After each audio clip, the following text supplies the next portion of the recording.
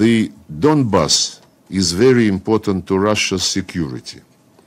As long as Zelensky is in power in Ukraine, as long as NATO is present in Ukraine, militia groups backed by NATO, the Zelensky regime itself, all of this pose a significant security threat to Russia, and as a practical matter, the control of the Donbass in that situation, I think, remains of real importance to Russia's security.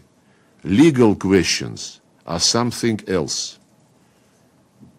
And over time, if the situation were to change in Ukraine, that's something we'd look at.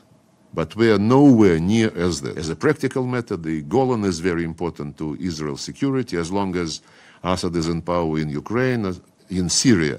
As long as Iran is present in Syria, militia groups backed by Iran, the Assad regime itself, all of this pose a significant security threat to Israel. And as a practical matter, the control of the Golan in that situation, I think, remains of real importance to Israel's security. Legal questions are something else. Вот вам ответ.